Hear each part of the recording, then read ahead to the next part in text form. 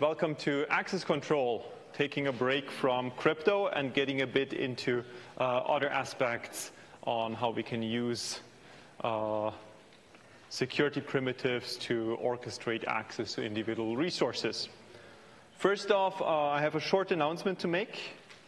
We're going to do a little switcheroo, which is a bit unfortunate, also because it's happening twice.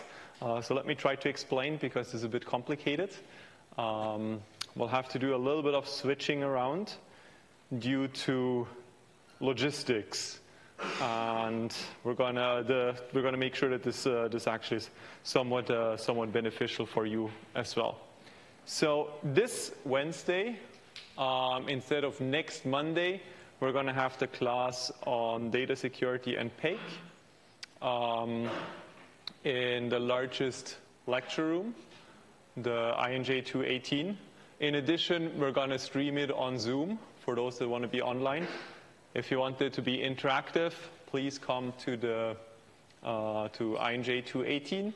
Otherwise, there's going to be the Zoom for those that want to follow online, and the recording for those that just want to watch the recording. Now, it's a bit unfortunate, so instead of next Monday, we're going to have it this Wednesday. Next Monday, we're going to have the quiz and the exercises for the access control part and the data security part, which are somewhat connected. So it made sense for us to actually combine the exercise sessions so that we have a joint exercise session between the two parts, thereby getting a bit the best of both worlds. And then the Wednesday next week, we're going to do the class on PL security, programming languages security, to make sure that we can realign. But then on the 14th, there's not going to be class. But then on the 16th, which is in 2 weeks, before the holiday, we're going to do the exercises for OX15. Now, I think what changes is we're moving the Monday lecture twice to Wednesday for 2 weeks in a row because of interesting logistics, which gives you, on one hand, the benefit that the exercises for OX03, the access control, and OX14 data security are going to be joined together, so you can practice together and ask questions there. And you've got 1 week without where you don't have to stay on Wednesday. This may also be used as a dry run to see if the classes are better on Wednesday afternoon than on Monday.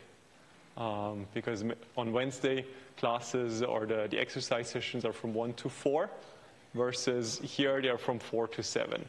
And my gut feeling tells me that the concentration is better on between 1 and 4 than between 4 and 7. So this is just going to happen twice based on the schedule. So this Wednesday, we're going to have class for data security and PAIC. And next week on Wednesday, we're going to have the PL security. When you're writing the evaluation, please bring up if you prefer Wednesday over Monday as well, so that we have some data on that. Question?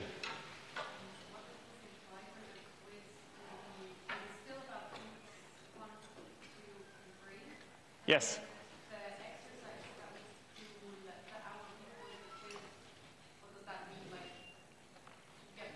Yeah, I will get there.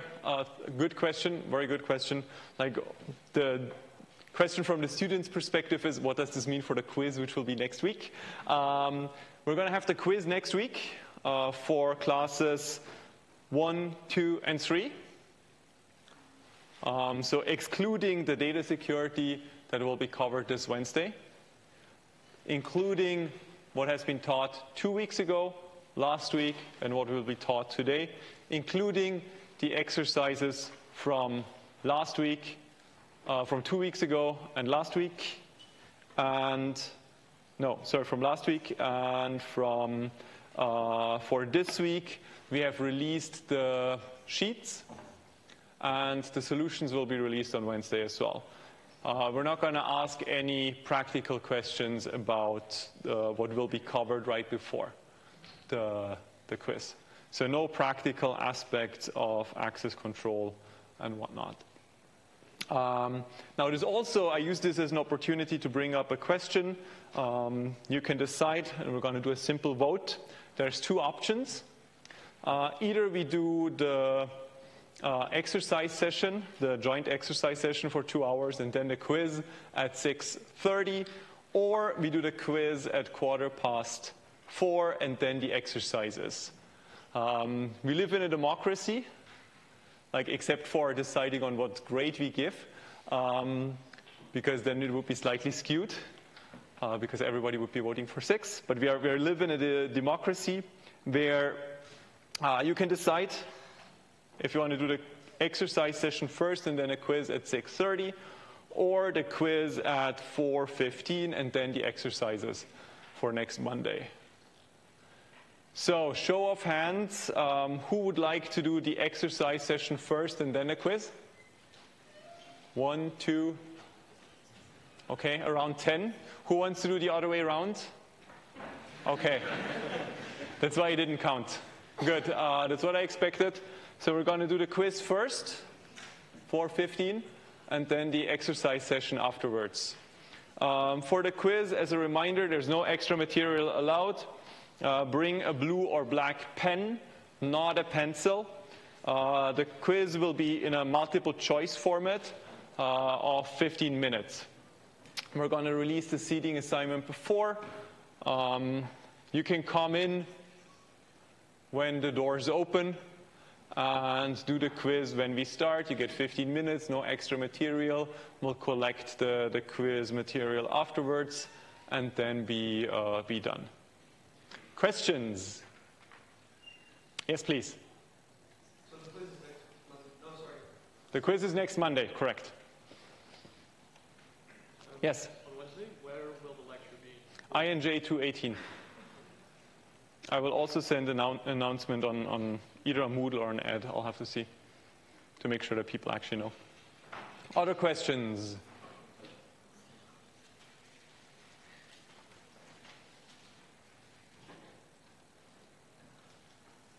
Going once? Going twice? The reason for the switches, if you want to know from my perspective, next week is the last lecture of my PhD advisor, and I have to travel there. Not a choice in date for me. It was just on Monday. In 2 weeks, I will be in Salt Lake City for one of our top-tier conferences to present 2 papers. So yeah, that's the reason for the traveling. And as lecturers, we're asked, or we have to kind of balance research work and teaching work to some extent, if you're interested in that. If you're interested in the papers for 2 weeks from now, you can check them out on our homepage.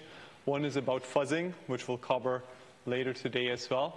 Not today, later in the course as well. The other one is around memory safety and enforcing memory safety, which will also be a part of the course. So 2 fun research topics that continue attracting interest at top-tier venues. Cool. If there are no more questions, let's dive into the material for today's class. First, learning goals.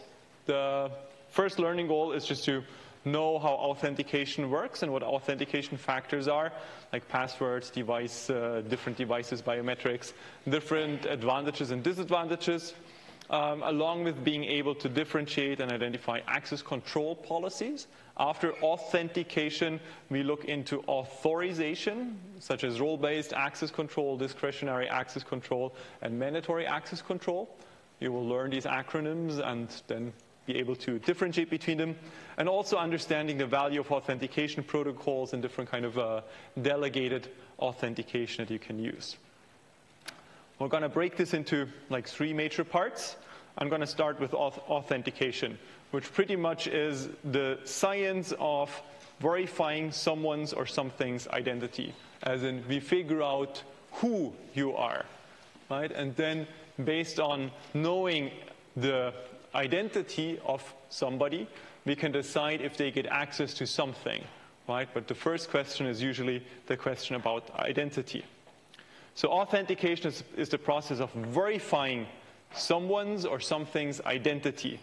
Like you prove to some extent to some other entity that you are whom you claim you are. So identification is the act of identifying a particular user, often through, for example, a username. For example, I can say, hey, I'm user Matthias, and then the computer says, show me the proof. Like I don't let everybody log in, and then I usually type my password, and then the system authenticates me as the given user. So I'm proving my identity to the system, which pretty much already demonstrates you the oldest form of authentication towards other computing systems. So password-based authentication is the simplest form of authentication. It's very easy to implement. User can send both a username and a password to the server, and then the server authenticates the user's identity. So on a client, user enters the name and the password, sends it over the network to the server. The server then decides, uses the password to authenticate the user's identity, and then authorizes in step 4 access for some aspect that the user wants. Now, if you think about this most simple form of authentication, what happens if the network is compromised? What are the different attack? Or let's take a step backward. What are the different attack vectors? Oh, I already leaked this, but we can spend a minute on discussing. Yeah? If the network is compromised, then a malicious entity could take the password and freely log in from themselves? Okay. Yes. So somebody with network access could record the password that is being sent and then use this to log in. Do you know what this is called? So it's somewhat related. A replay attack. Yeah. It's a form of a replay attack where you record and replay the password, and that means that it's vulnerable to a replay attack, right? Because you can replay the same password again and again for different actions. Cool. So man in the middle or somebody sitting on the network can record the password. That's one issue, which already tells us one of the weaknesses of password-based authentication, right? It's not enough to just send the password, but we will have to verify that this is actually secured. What are other attack vectors that you can come up with?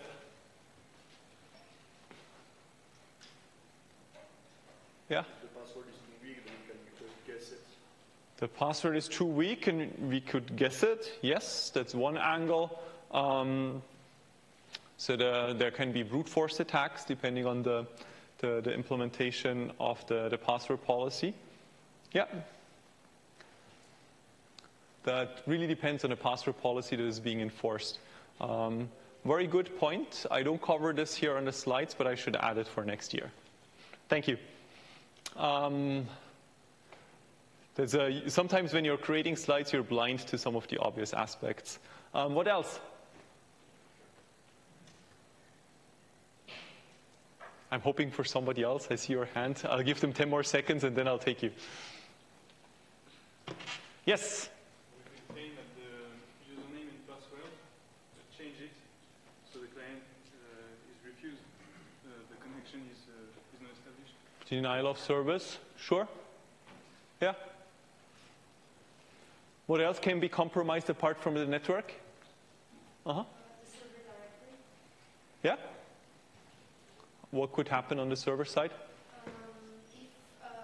the passwords are like plain text, we can just grab them and then change them and compromise. So it's not a good idea to just put plain text in the password. Yep. So the server, correct. The server may be compromised as well. If the server stores your passwords in plain text, an attacker may be able to get access to the plain text password and then use it for authentication to, for example, other services or whatnot, right?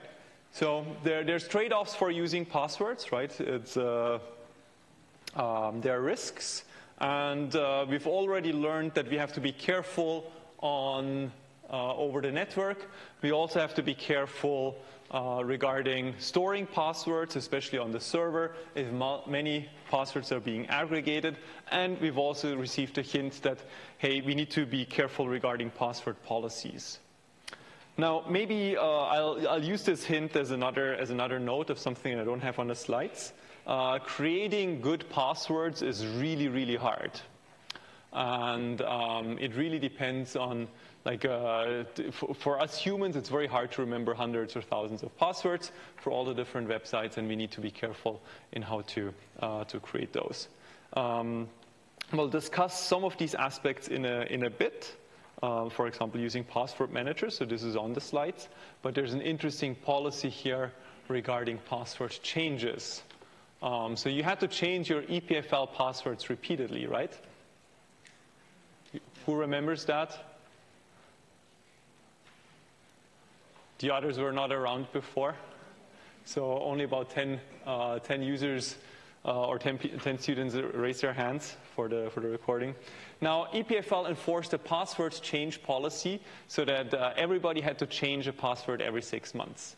From a user perspective, this is pretty much the, let me think how blunt I can be, the most unuseful thing you can do.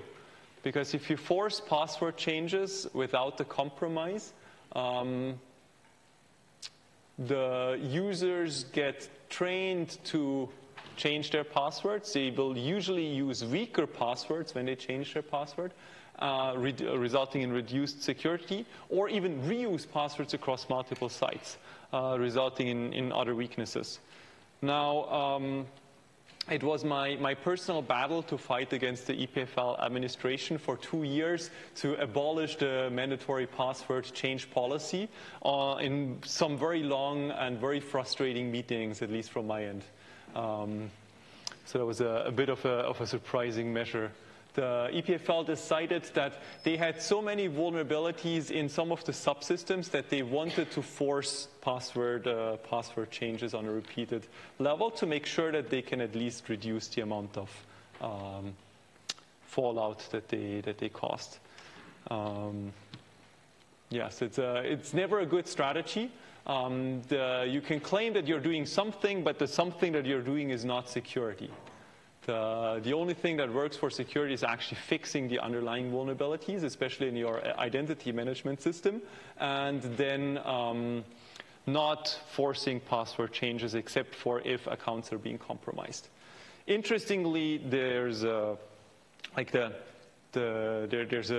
just last week there was a new recommendation by NIST, the security standard, to not change passwords. So the NIST usually gives recommendations on what you should do. They very rarely give recommendations on what you should not do. It's usually you should do A, B, and C, and then if you follow this, everything is fine. They extremely rarely give you a recommendation, you shall not, because that's a very harsh counter approach. For passwords, they opted last week to actually give out this recommendation that you shall not force repeated password changes. So this was an interesting move. And I gleefully sent an email to some of the involved parties pointing them to this recent change, which was a fun experience. I haven't heard back yet. But yeah. As you can imagine, it doesn't make sense to force password changes due to like users reusing their passwords and just getting weaker and weaker and whatnot. Question? Yeah, I just have a question about that. You said it can make the problem because it's a weaker password. Also, we can reuse them. But also, the problem by reusing that we have the same password on multiple websites. But also, we have so many websites, so we need so many passwords. We'll get there. Password managers are the solution. Like in my personal opinion, don't remember your password for every single website, but just ask the password manager. And this also protects you against phishing. If your password manager doesn't autofill in a form, you're not on the right website, even if it looks like the website that you think you're looking at. But if you use a password manager, then it makes sense to change the password for every website every 6 months, because then you use generated password and you don't have to remember. Why does it make sense to change? You need to go through the work. It's an interesting question. Like, can you bring this? I have slides for password manager, and we're kind of precluding the discussion on password managers because not everybody knows password managers yet.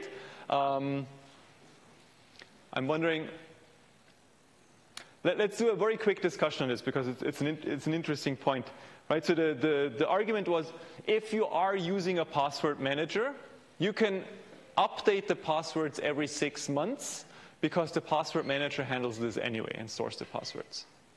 Now, it's true that the password manager stores all auto-generated passwords, which is good, right?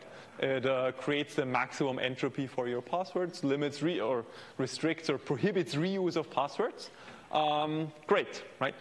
Now, why again should you renew the passwords every 6 months? Like, this is extra work, even with a password manager. Does the human need to do that, or should there be a protocol somewhere in the background that auto-renews? Well, protocol sounds good, but as a user, it could be important to do it if, I don't know, someone just see your password somehow and just use it, or someone spies on it. How would I see your password somehow? I don't know, if you see it on the network, maybe you intercept it, or... So if somebody potentially sees your password on the network, you would roll over and renew the passwords of all the users. No, I mean... So let me, it's an interesting train of thought, right? Your argument is that there could be a potential compromise of some accounts. Therefore, we need to renew the passwords for all accounts. So I give you numbers. Maybe 10 accounts are compromised. There are 6 billion accounts that need to be changed. Is it worth the cost to change all the passwords? Because changing passwords comes with a cost. And in my argument with the EPFL administration, I showed that in 3 years, we burned, of the time for changing the passwords, we burned through 1 life of work. So across the EPFL campus, over the last 3 years, we spent 1 work life. Like, changing passwords comes at a cost. Right? This is insane. Like, if you just spend 10 minutes changing the passwords, and if you sum this up across the campus, there was 1 work life. Right? So changing passwords is not for free. And you have to, if you're working with security, you also have to consider the cost. So, assuming there's some accounts that are compromised, do you roll over all accounts? Okay, but if you have like 10 users that are compromised, maybe the cost is greater than one lifetime of work, because 10 user compromise can be a huge cost. So it depends on the users, right? So we just forced the 10 admins to change their passwords and not everybody else, which makes this much more nuanced. It's a great discussion, right? If you think about it, and for these sysadmins, sure, it makes sense to go through high security.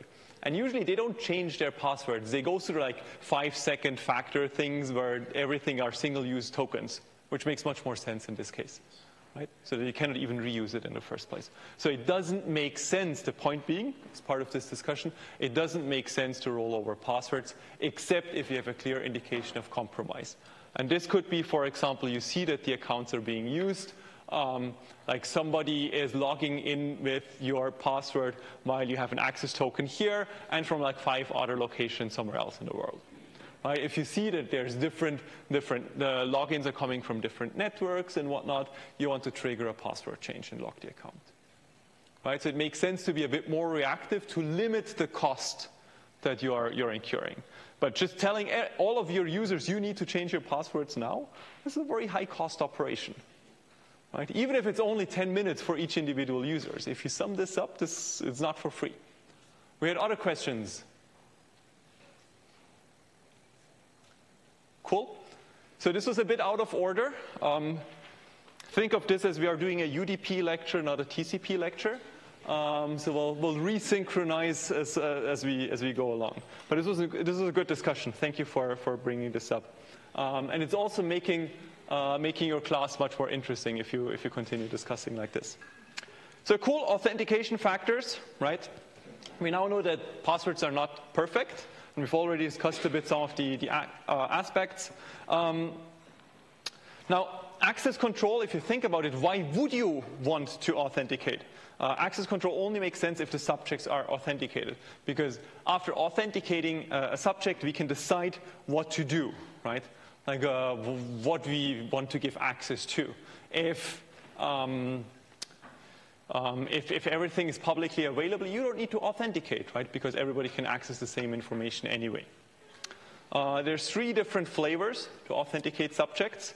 Either I can ask you something you know, such as a password or a PIN code.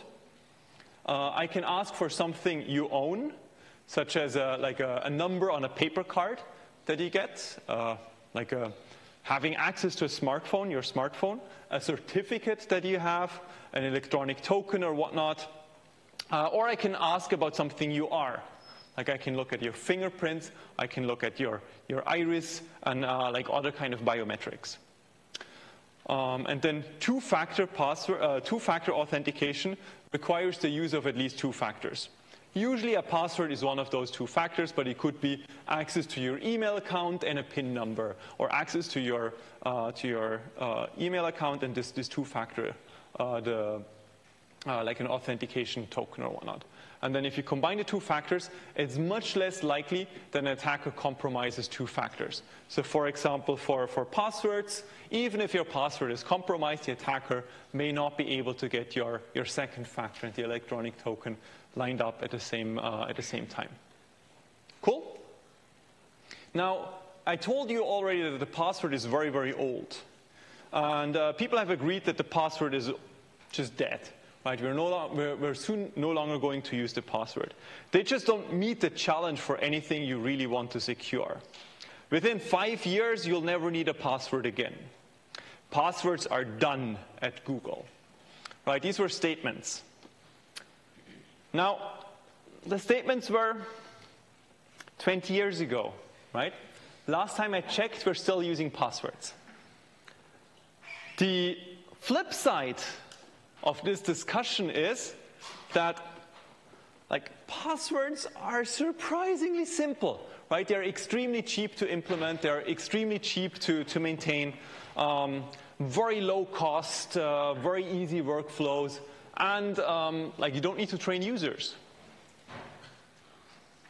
We have all learned what passwords are and how they work. It's very easy to actually follow up on that, right? No other single technology matches their combination of cost, immediacy, and convenience. Right?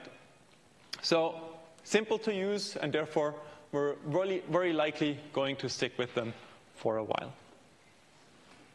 Now, passwords are not a panacea. They, even strong passwords are at risk. Stolen passwords can be replayed by anybody. Right? We've already brought this up in the discussion very early on over the network. Right? Replay attacks are a thing for passwords.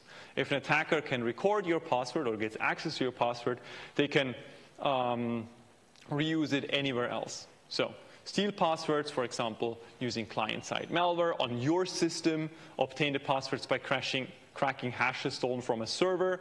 That's going to be the next lecture. Also, this already assumes that the passwords on the server are hashed, which is a best practice. Unfortunately, not always happening. An attacker could phish passwords with a fake website where you're being sent to, or even eavesdrop the password, as we mentioned before. And remember, from last week, this is why we need TLS. Now, there's so-called credential stuffing attacks that you may have read about, where there's lists of usernames and passwords distributed online. There's lists with passwords or commonly used passwords from different leaks that are being combined. And then you can try, or an attacker may try to, the same credentials on many different websites. Because commonly users reuse their passwords. And oftentimes your username is your email, right? So if I know your email and a bunch of passwords you use, I can try these passwords on other websites. Now, interestingly, when different websites were hacked, we saw that users often used the same passwords even across websites. right? So both Sony and Gawker were hacked, and 2/3 of people with accounts at both sites reuse their password. Now, if one site gets hacked, the attackers can immediately log in to the other site, or used to be able to log in to the other site. That's one of the reasons why nowadays we're rolling out second factors and all these additional security measures with single-use tokens being sent to your email and whatnot to actually protect against these password reuse attacks. So password reuse attacks are a thing. Don't reuse passwords across websites. That's just not a good idea. Not just because your password will be leaked, but because the average website is programmed by a drunk monkey who will make lots of mistakes, and therefore your password will leak. So be careful and make sure that this actually that you have unique passwords for each site, even for throwaway accounts. Now, this is where password managers come in that we already discussed and brought up. Now we're getting our packets back in sync. Password manager stores all credentials in an encrypted form, or hopefully in an encrypted form. And a password manager allows you to store an individual password for each account that you use, and then just use these passwords and autofill the login forms, for example, somewhere on the web. Your master password is used to decrypt the credentials, and then it can be used on different devices, different systems and whatnot. For example, your smartphone and your laptop, or your smartphone, laptop, and desktop, or wherever you are. This is also an interesting phishing protection, right? Now, if you go to a website of your bank, or a website that looks like the website of your bank, if the password manager does not autofill, that's a very clear indication that something is fishy. So I'm personally a big fan of, like, if you need to give advice to your parents, tell them to use a password manager so that they don't reuse the passwords, and tell them if the passwords are not autofilled, this is not the website you want to click next on. Right? So it's a very simple advice that's very digestible by the average user and helps them increase their security quite a bit. And they only need to remember one single password. Now, one of the questions for password managers is where passwords are being stored. This could be offline, for example, for KeePass as a local file. You can host this file somewhere else if you want to, on your own. The password manager talks to a server in the cloud, such as LastPass, with a browser plugin or whatnot. But then you're already trusting the service to some extent because you're outsourcing the password verification somewhere else. Or you can use something like Bitwarden, where the password manager comes as an open source server that you can host anywhere you want, even on your own system. Cool. So password managers are great. They allow you to multiplex, to some extent, passwords. Now, after logging in a web application, the server usually sends you a cookie, which is stored in a client. Now, if you remember your network classes or server classes, this usually allows you to store some information on the client. You should not store username and password on the client, but what usually is stored is an authentication token, and with this token, the client can authenticate themselves or itself against the server again later. And the session token is valid for a certain amount of time, and during this time frame, you don't need to log in again. And the server just remembers, hey, client with this authentication token was authenticated to this user and can then use this as a back and forth. The cookie must be unique for each subject and can be used by the client as long as it is valid. Now, this also means that if an attacker gets hold of these authentication token, they will not have to crack your username and password. They only have to take get hold of your token, and with the token they can log into your system with this authentication token. And this has become a very common attack vector, right, or a hack to some extent. So, an attack by an adversary that gets code execution on your system will scan your browser cache for any authentication tokens and then use those to log into the different websites, right? So stealing authentication tokens is a pretty big thing at the moment. It can also be used as a benefit, right? For example, when I was writing bots for Slack, usually steal your own authentication token so that you can send messages, right? So you need to find your Slack authentication token to actually allow your bot to send messages on your behalf, which means that your bot has the same privileges that you have. So if you want, it's actually a nice exercise to go check out your browser cache to see what different tokens are around and how these tokens look like, and then maybe hack up a little Python script to interface with different web pages and claim that you're authenticated as a certain user. Cool. So that much about authentication and session cookies. Now talking about the different factors.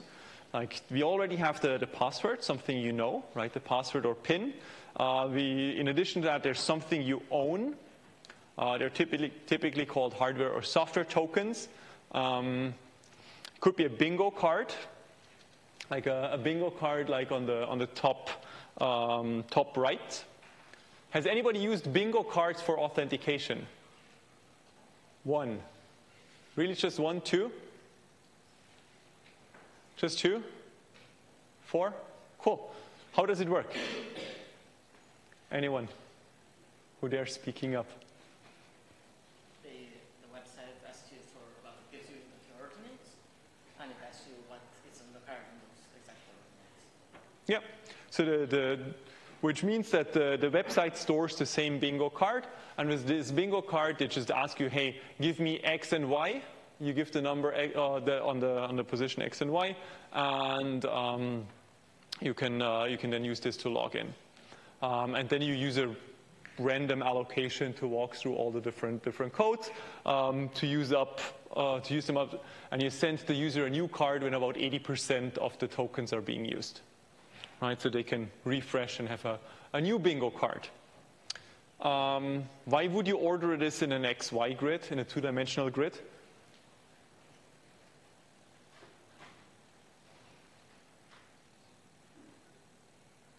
Yeah? Maybe it's just easier to use. How would this be easier to use? Because like you don't have a very long list, you can find it quickly. Yeah. If I have a list and a number, that would be the same, right? Give me number 256. Yeah, it's the same in terms of situation. So you can also use the same as a cross-off list, but it looks a bit nicer, right? So with the two-dimension, you can access it in a bit the access is a bit easier overall. Cool. You can also use a one-time password, like a OTP token. These are these little hardware devices. You press on it, and then it just displays a number, and you use this as your OTP token. Can be used once. Password changes with each time or click. Now there's a trade-off between either it rotates every 60 seconds or there's a new one each click. And start thinking about what the trade-offs are between the two, between time or click.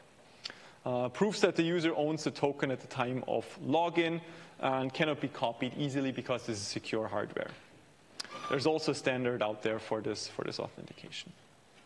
Another thing, something you own, TAN generator. It could be a calculator where you plug in your bank card, and then this is being used with crypto on the bank card to authenticate and prove that you own the bank card at the same time, and just gives you a visual interface of the bank card. So you're using the secure hardware on your MasterCard or whatnot to actually calculate the secure number to log into your online banking. Most of us will be using our smartphones at this point of time, where we just have all the different accounts in like OTP software, such as the Google Authenticator. Something else we own, there could be like a YubiKey or something like that, where we have a token, such as my token hanging over there. So if you want to log in and steal my second factor, EPFL is providing great security by forcing me to leave my key at the entrance, where anybody can steal it when they run out of the room. So my second factor is hanging there if you want to log in on my behalf. But it's usually like a small little hardware device where you need to press and then authenticate the use of this system. One last thing, there's a general standard called OATH, an open authentication standard, and we'll dive a bit more into detail after the break.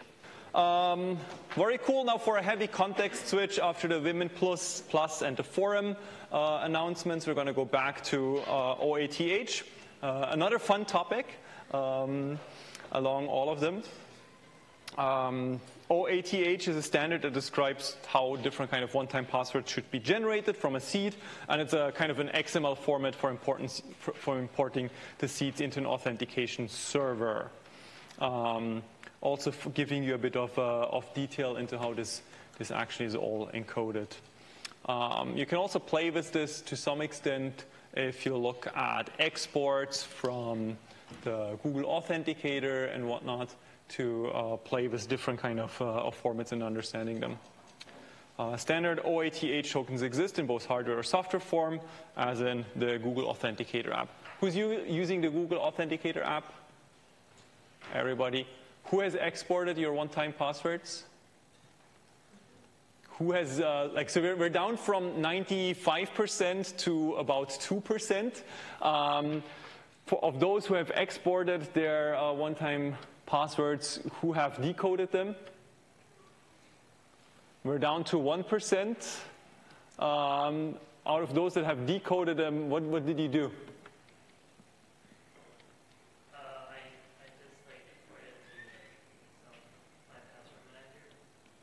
But you decoded it and then imported it? Yeah. Why did you decode it? Or did you just dump the export file into your password manager? No, you need there's like OTP. So like you can't just.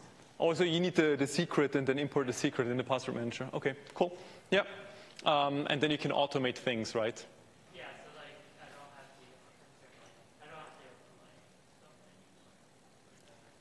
Yeah, I did something similar for the EPFL VPN. Having to enter the OTP token 400 times a day gets kind of annoying because EPFL is not in favor of storing session tokens and forces users to re-authenticate for every little thing, which is so annoying that as a hacker, you get around security, right?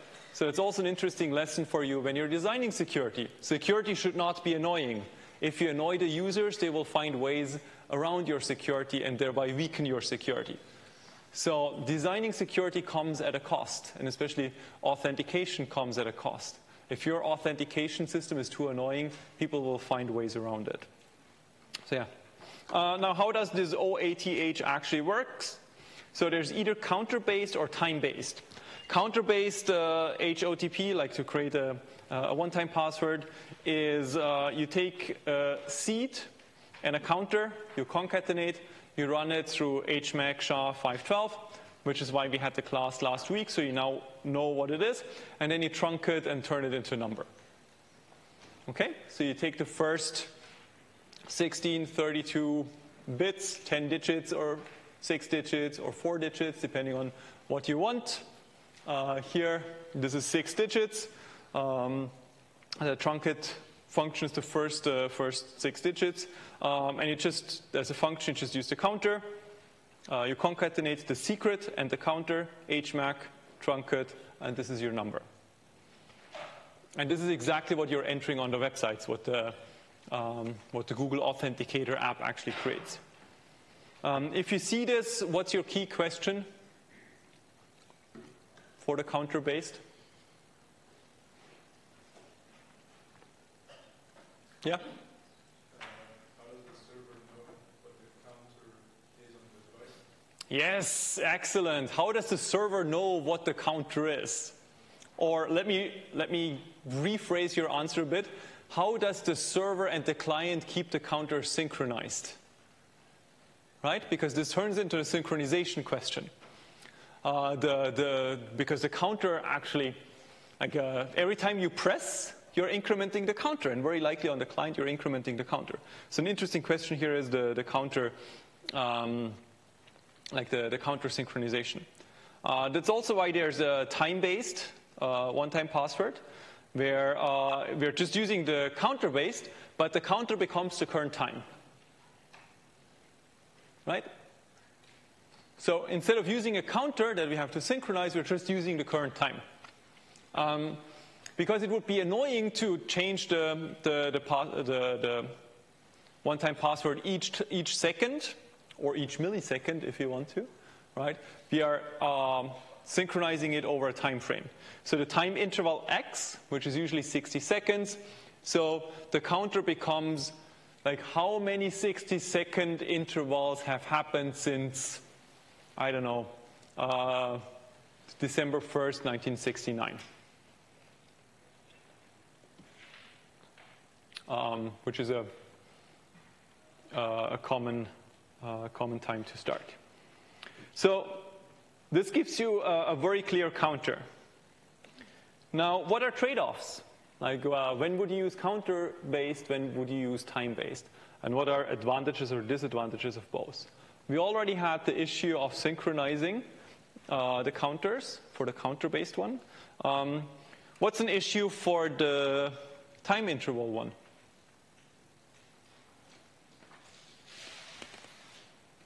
What do you think?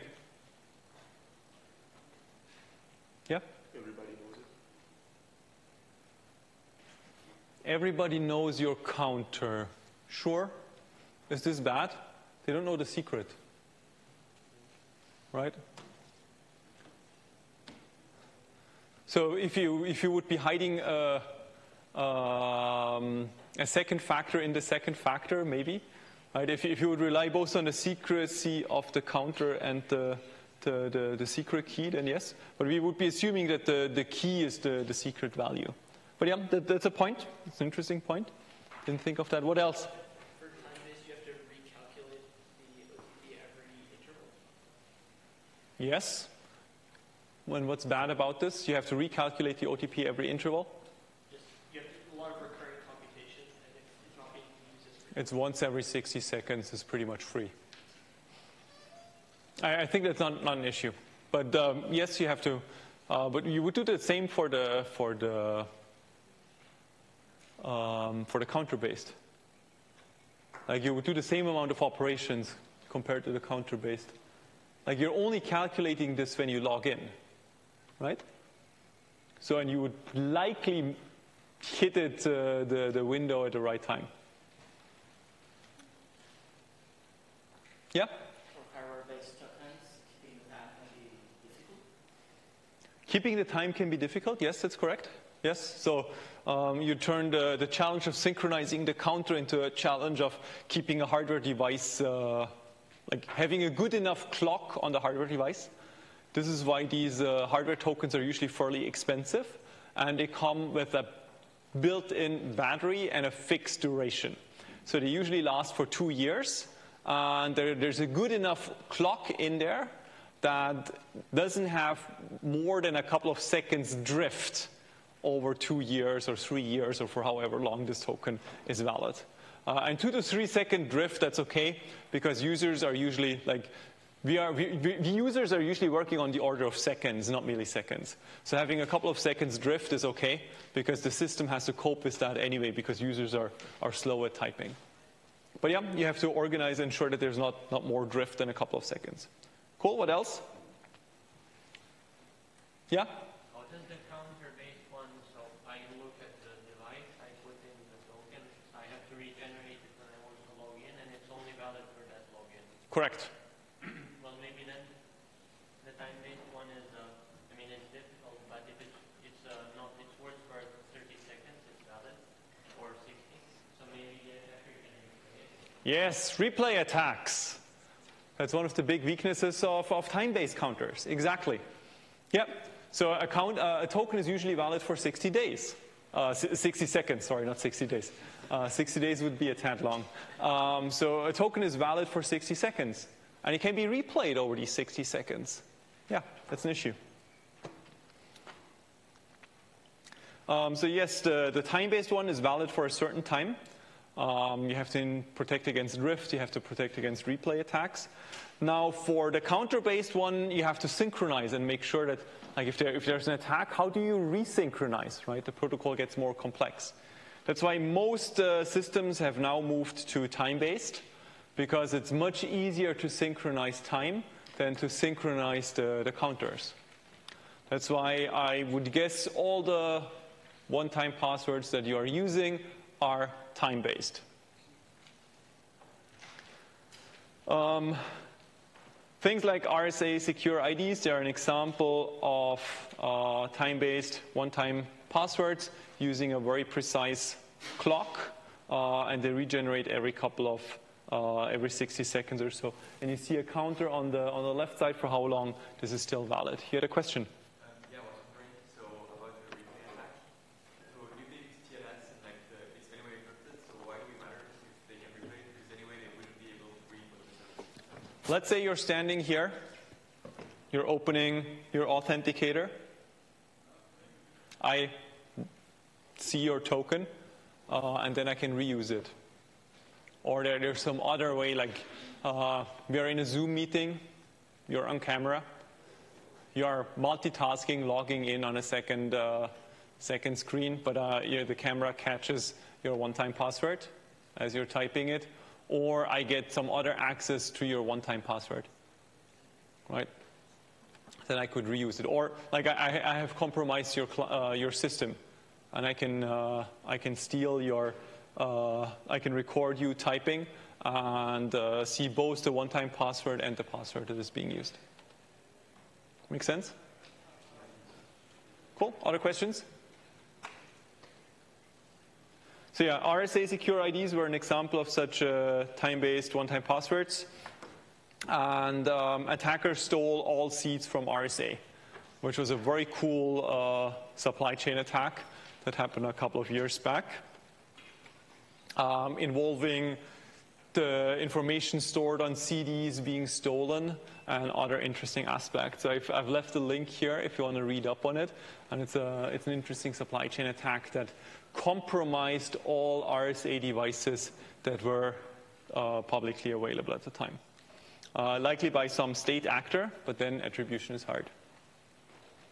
Universal second factor is then a standard that kind of orchestrates how you authenticate. Like this is a mechanism to create the one-time password. Universal second factor is a protocol to negotiate and discuss, agree on a password.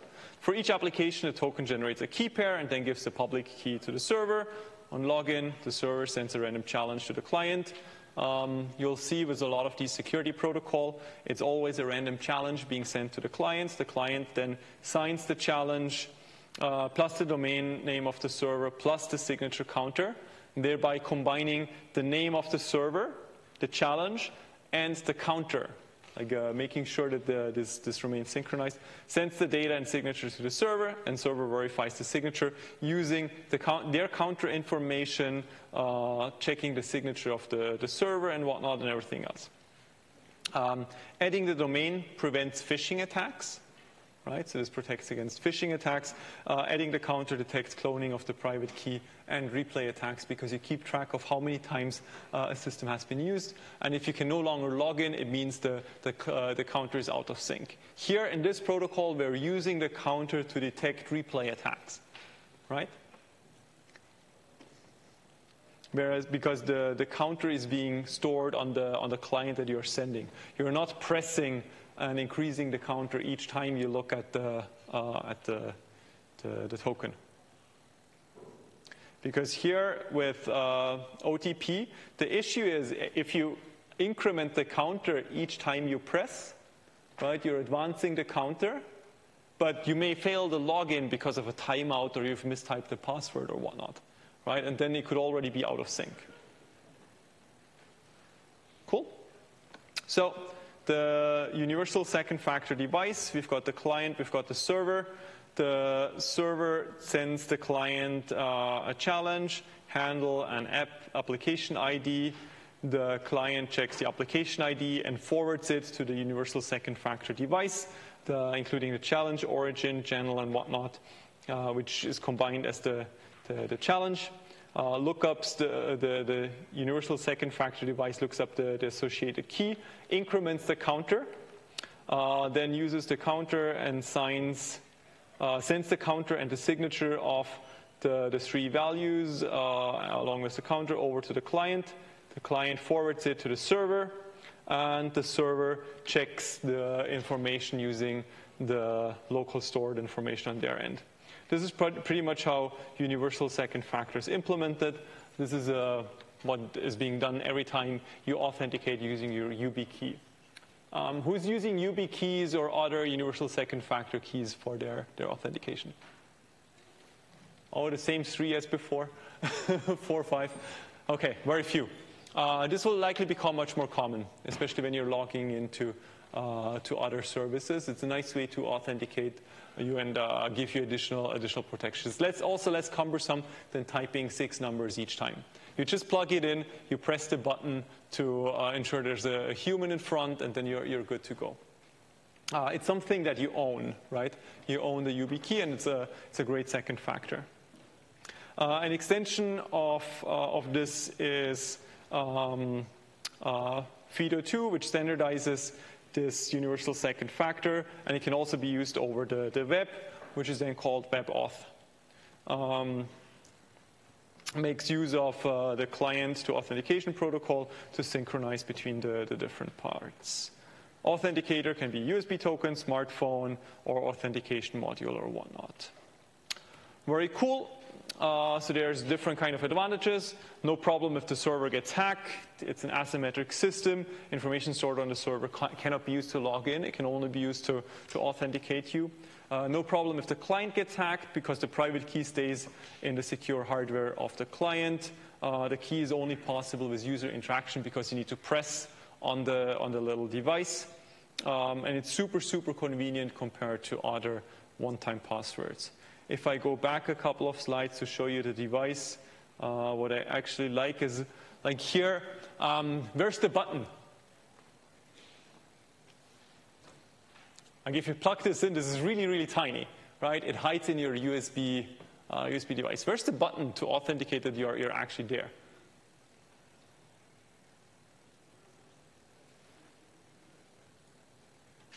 Is this the device that you have?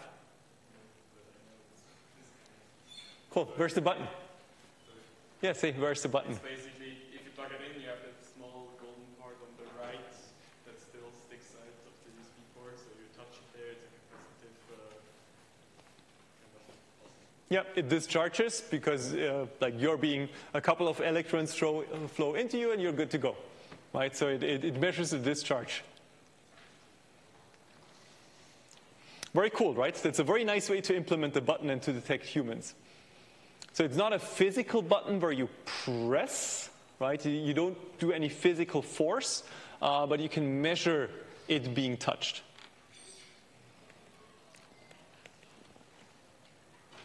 If you move on to biometrics, biometrics is something that you are, something you know could be guessed, something you own could be stolen. With biometrics, there's nothing to remember, nothing that can be lost. It could be like psychological, like your iris, your retina, your fingerprints, the shape of your head, the shape of your hand or whatnot. There's many different things. But also behavioral, your speech patterns. Your speech patterns are very unique to you. Keystroke timing, or like if you're interacting with a tablet, like how you're moving on the screen, how you're swiping. Like just swiping left, swiping right is a unique pattern that allows you to authenticate you, right? It's a very unique pattern on where you or how you move your finger over the screen to detect what the swiping gesture is. And with slight differences, you can authenticate individual users The gait is another one, like how you move, how you behave or whatnot. These are all biometrics that can be used to authenticate you potentially. Now, biometrics consists of several steps. First, you need to acquire the information, extracting characteristics, then store all of these characteristics. Now, one of the big difficulties here is that humans are not precise. They change, they adapt, and they're not always the same. So there's a range here. So for authentication, you first need to acquire the information, and then you need to figure out a way to compare, and then decide if this is a true comparison or not. Acquisition is never exact because this is like you're measuring a biological process. Comparison is never a perfect match. Like the biometric information cannot be hashed. It's very hard to compare, and the decision is therefore always error-prone.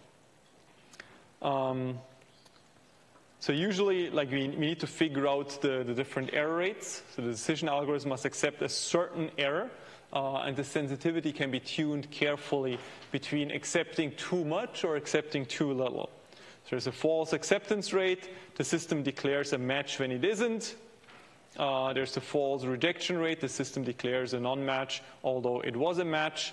And there's when the two curves meet, this is where we define the equal error rate, and it's usually the best point for you to decide. Now, at the x-axis, you see the sensitivity, and on the y-axis, you see the percentage of matches.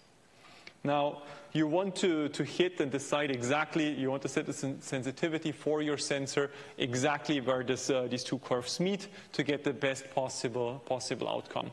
And as you know, even with your fingerprint sensor, sometimes it works, sometimes it doesn't, right? So it's not 100%. This is exactly one of the reasons why, how this system is set up. So we are accepting some failures to make sure that we can actually distinguish between individuals. It shouldn't always allow people to log in, right? It should be effective, but also it shouldn't be too annoying. Like if you have to press 20 times each time you try to log in, that's usually not interesting for you. If you look at fingerprints in particular, the fingerprint is read by the sensor. Like if you have a modern phone, the fingerprint is usually embedded under the screen. If you've ever checked how it works, there's a strong light, a much stronger light under the fingerprint sensor, which shows up and then measures the reflection of your finger thrown back at the glass, which then kind of scans or takes a very detailed picture of your fingerprint to extract the minutiae to figure out where the different ridges are, where they are terminated, where they split, and whatnot. And it stores this in a graph that says these are the different angles to other points, locations to other points, and whatnot. So essentially your fingerprint is turned into a list of coordinates and angles, and then compared to a stored list, adjusting and tilting to get the closest match. And then if the sensitivity is lower than X, the comparison was successful. Right, this is how a fingerprint sensor actually works. Cool. Face ID. Some of you may have Apple devices. Quick show of hand for me. Who's using an iPhone? Who's using Android instead? Okay, we're at about half-half, which is a good representation of Switzerland. Switzerland and US are about 50-50. Rest of the world is about 90-10. Why is that? Okay, because Switzerland is a rich country. Exactly. All right, Android phones are cheaper. So if you're developing apps, always consider the bias. Only Switzerland and the US have about a 50-50 split. In all other markets, it's much more likely an Android device. Now, Face ID, the idea is pretty cool. You project a set of dots onto onto the face, and by then taking a picture on how the dots are shaped and how they are spaced, allows you to reconstruct a three-dimensional image using just one camera, right? So it's a very cool vision trick to go from 2D to 3D, and this is what Face ID uses to create a 3D image. And then it scans the image, compares it to the registered face. So there's a specialized and isolated processor. The main processor never sees this personal data and whatnot. But as we know, in security, everything can be faked. So this was a very cool art project to get around Face ID by figuring out which features the system actually compares. And as it turns out, it's mostly around the eyes. And if you build a mannequin that's close enough, this will actually work out. Now for biometrics, like one of the challenges for authentication are that you cannot hash them, right? Neither for transmission nor for storage, which means that you have to protect this data, right? There's a risk of theft. As soon as somebody has stolen your fingerprints or the 3D image data that you have, an attacker could use it to compromise your systems, right, and log in on your behalf. So it's best to store the biometric data locally in protected hardware. It's one of your reasons why your iPhones and Android devices use two kind of operating systems. One operating system for the application and everything else, like all the apps that you're running, and a second operating system for all your trusted data. Interestingly, this is called the secure world and the normal world. So all your apps, including like on Android, the Linux kernel and everything else, live in the normal world, whereas in the secure world, there's all the trusted information, trusted applications that handle your, for example, your private keys, key management, but also your biometric information. Which means that even if your device is stolen, it's very challenging to extract your fingerprint information because it's sitting on the trusted world, in the trusted world. So yeah, you need special sensors for biometrics and whatnot, which makes them somewhat challenging for remote authentication.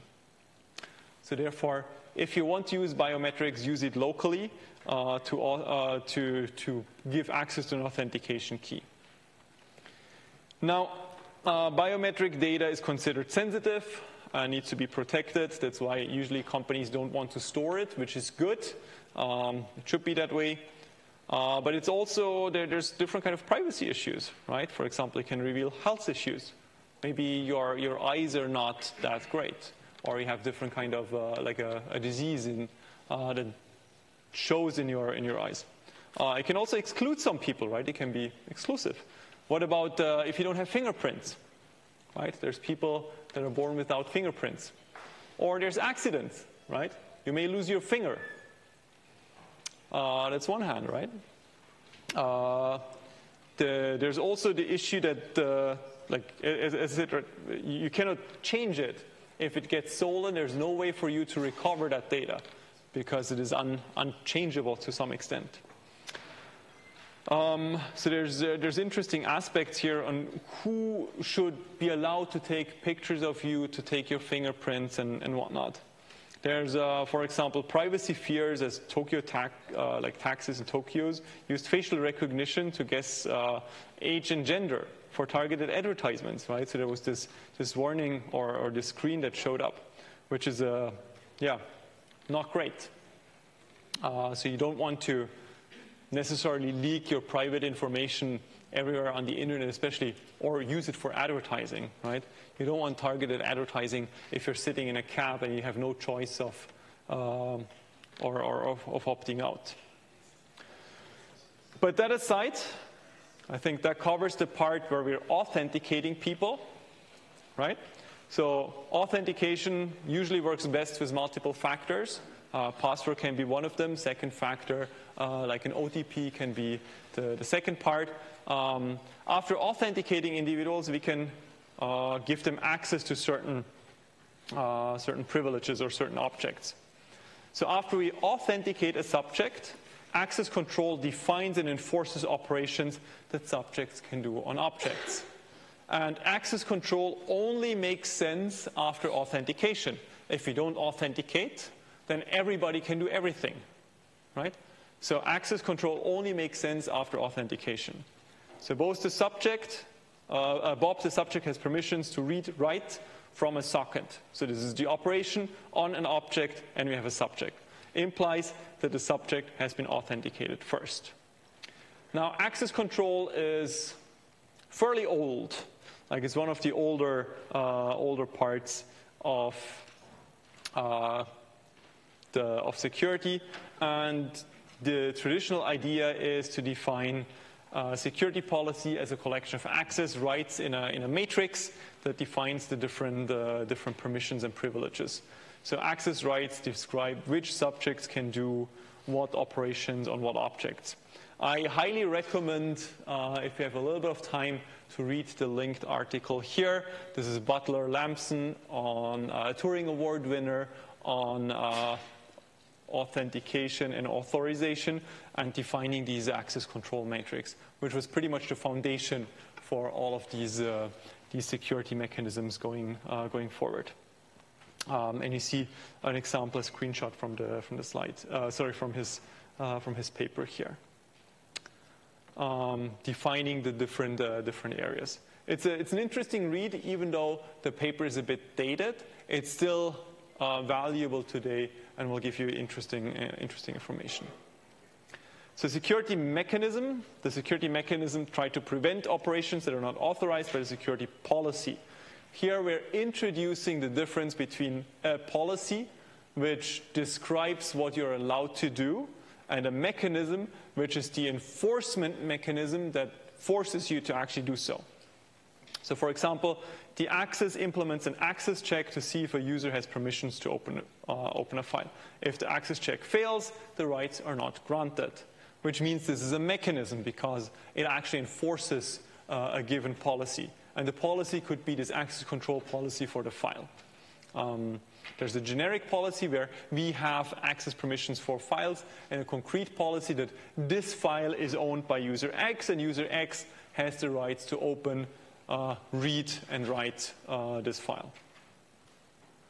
So, difference between policy and mechanism. Now, we also have principles. That's a general concept that we want to enforce. And one of the important principles in for access rights and access restrictions is the principle of least privileges, or POLP. And the basic idea here is that subjects only have the minimum rights required for the job. Which means that if you take away one additional privilege or one additional access right, the policy would the system would no longer work, or would no longer be able to achieve its job. If you give additional rights, you wouldn't get more functionality. Right? So principle of least privilege means if you take away anything else from the allowed list, you would lose functionality. If you would give anything else, no matter what, you would not gain functionality. So subjects are only allowed the minimal operations on objects per the given task. Now the challenge here is to have a system that is simple to implement and manage, that is as close to the principle of least privilege as possible, because this also introduces complexity. Right? Any security access control mechanism introduces complexity, and you need to figure out how this actually works and fits together. And as said, principle of least privilege is the most important access control principle. Now, when we're looking at systems, one of the challenges we're facing is that we have multiple levels of access control. there's multiple angles as well. There's network level access control, so we can create security policies at the level of the network, looking at individual streams of data. Subjects could be connections going from one system to another, or even data packets. They are identified by source, destination, IP addresses, protocol ports. Enforcement could be done on routers that are routing these packages back and forth. For example, a data server can only accepts traffic from inside EPFL, this given source address, connecting to TCP port 3306. So for example, with the recent CUPS vulnerability that hopefully all of you have already patched, one of the options was to limit the UDP connections on port 631 to only systems from the same network or subnet. Typically enforced through network equipment, firewalls, server, or the different servers, such as the uncomplicated firewall in Linux, UFW, and configuration on the server software. What are trade-offs at filtering at these different levels? Well, you can do this at, what's the trade-off between filtering at the firewall versus filtering at the server? Or at the router versus at the server?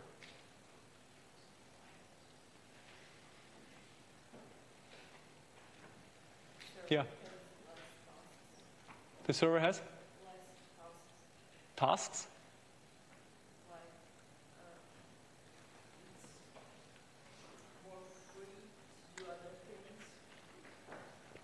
Oh, you mean performance cost?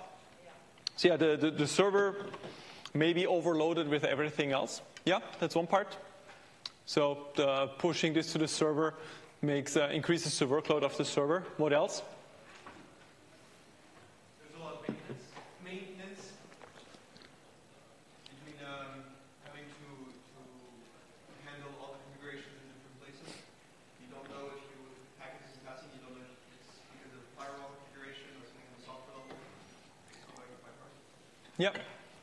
So there's additional complexity, I would say, right? If you handle this at the firewall, you need to configure the firewall and the server, and the two configurations may become out of sync. Anything else?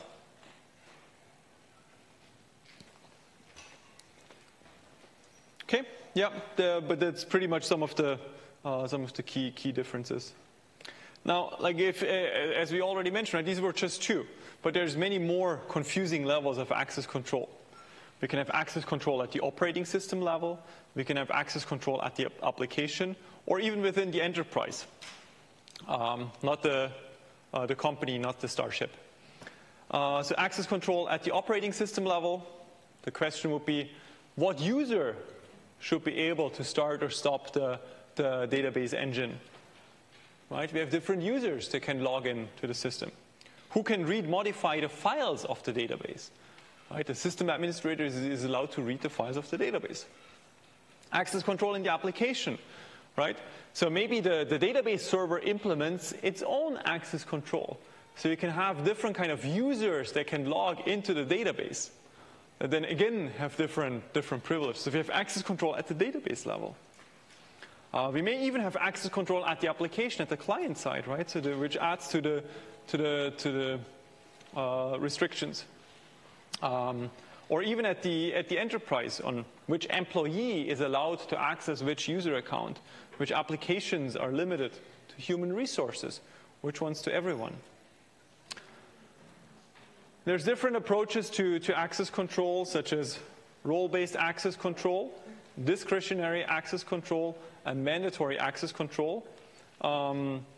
Not message authentication code, by the way. So there's already one of the acronyms that are overloaded. MAC can be message authentication code if we're talking about crypto, or mandatory access control if we're talking about access control. Role-based access control works by assigning roles to users and kind of simplifies the specification of permissions by grouping all of this into different roles. Centered around user roles, with multiple permissions and whatnot. So for example, teacher can do this, this, and that. Non-editing teacher can do this and that. And it's pretty much the matrix as defined for Moodle, our beloved web platform for course management. Now the different, I'm the course administrator. I can assign teacher privileges to the TAs. You all have student privileges, which then defines the operations you can do on different things. So RBAC simplifies management. Instead of having all the different rights on the x-axis that we've seen on the previous screen, and having a set of links to each user, what we do here is we have different roles, such as role 1 and role 2, and then we assign to each user the roles that they are allowed to have. And they can still have multiple roles, but it kind of adds one layer of indirection to make management much more feasible and scalable. RBACs can be implemented at the level of operating systems, as in a notion of groups, as in Linux systems. Groups can be given a set of permissions, and users can be added to groups. For example, my user here is part of my own group, which is my whatever I decide to do. CD-ROM, I'm allowed to mount CD-ROMs and floppies. I'm allowed to do sudo. I'm allowed to work with audio files, video, like the graphic cards. I can plug in new devices. I can control network and whatnot, and Bluetooth, and maybe even use the scanner. It's easy to grasp, the idea of roles, easy to manage. They decouple the digital entities from the permissions. Easy to revoke by removing the role, but typically centrally managed. Downside is it's difficult to decide on the granularity of roles, like how deep should this be, how extensive should this be. Also, the meaning of a role is somewhat fuzzy and imprecise. Also unclear if roles can be shared across different departments and whatnot. As for example, a manager role, is a finance IT manager the same as a marketing IT manager? What are the differences? So it may be hard to map it to enterprise practices. I see that nobody has stolen my YubiKey yet. Be aware that I'm a good runner. If somebody tries, just be warned. We've talked about role-based access control in the past. One quick note, because the question came up 3 times in the break. The question was, why don't we just hash? Why can't we hash biometrics? The answer is that hashing requires a precise match. So if we want to hash, we would need to be able to do a precise one-to-one comparison. For biometrics, we can't do one-to-one comparison, because there's always going to be imprecision in measuring, which means the hashes would be completely different. If one bit changes, the hash is going to be different. Therefore, we cannot hash biometrics for comparison. Therefore, you would always have to store the full set of biometrics. Therefore, you want to make sure that this is stored somewhere locally on a protected part of your device. I hope that helps a bit with context on where and how to use biometrics. Cool. Discretionary access control. So this is a form of access control where it is at the discretion of the object owner. The owner specifies the policies to access resources they own, and the access control matrix represents these rules. So for example, we have student grades txt, homework 1 grade.sh, and sensitive. Like student has read access to their grades. They can run the grade script for their homework. They don't have access to sensitive. TA1 has read and write access to grades, can read, write, so modify the grade script and can run it, and has read access to sensitive information, and maybe the prof has write access to sensitive information as well. Now, there's this interesting trade-off between access control lists and capabilities, right? Think of a door protected by a bouncer versus a door protected by a lock. An access control list, think of the bouncer at a nightclub, right? The bouncer knows exactly who can get in, and they decide who gets in. So people don't know where they can get in and where they can't. Whereas for capabilities, it's like a key that is tied to a subject.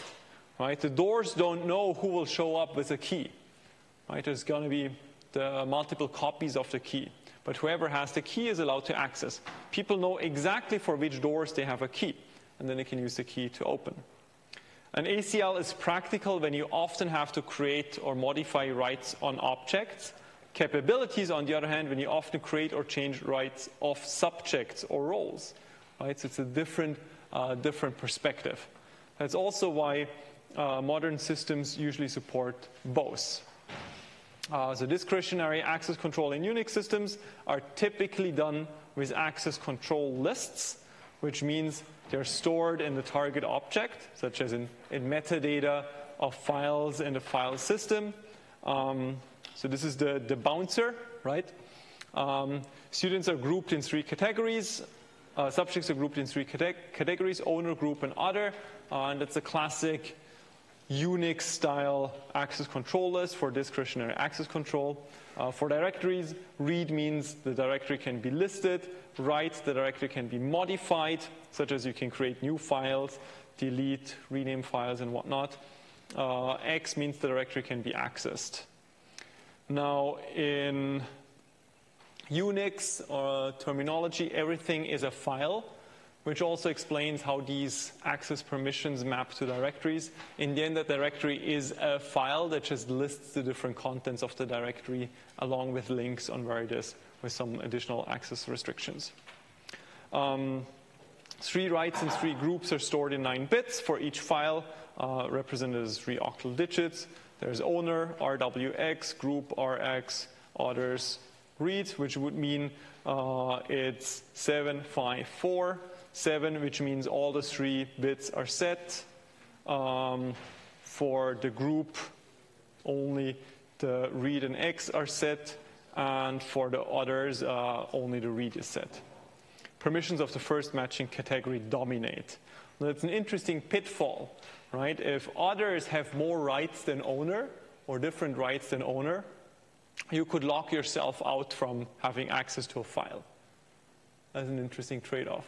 Like if you change a file to 077, everybody except you has access to the file, which is an interesting note on a potential pitfall on this system. ACLs in Unix as an example. Remember that we mentioned the uncomplicated firewall before. There's a graphical user interface for this uncomplicated firewall.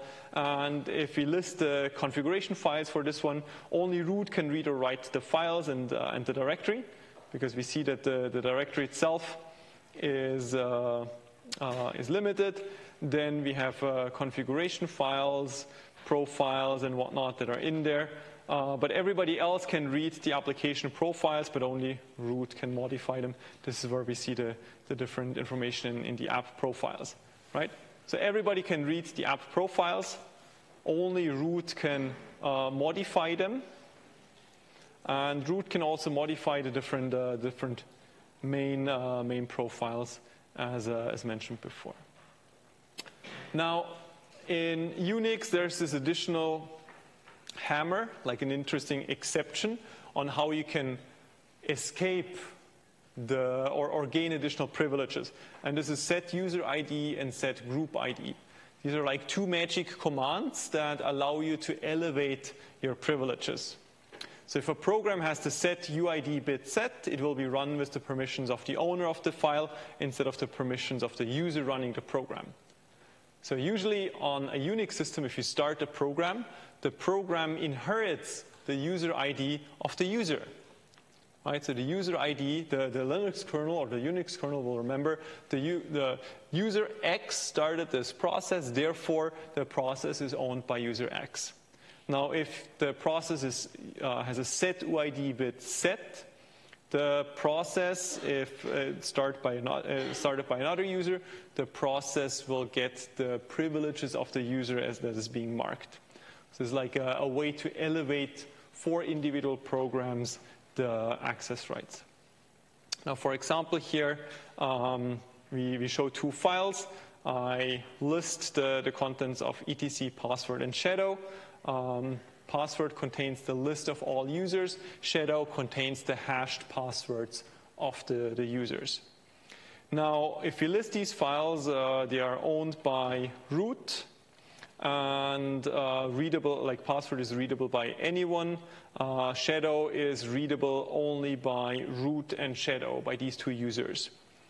Now, if we check user bin password, it's set as suid root, which means any user can run it because it's Rx, right? Any user can run it, but only root can modify it, of course. Otherwise, the user could just change the code. But any user can run it, and when any user runs it, the program runs as root on behalf of this user, which means that you can type and change your password, but if you execute the password program, it runs as root for you and therefore has access to the etc shadow file and can, for example, update your hash. If you're for changing your password, you need to update the hash, right?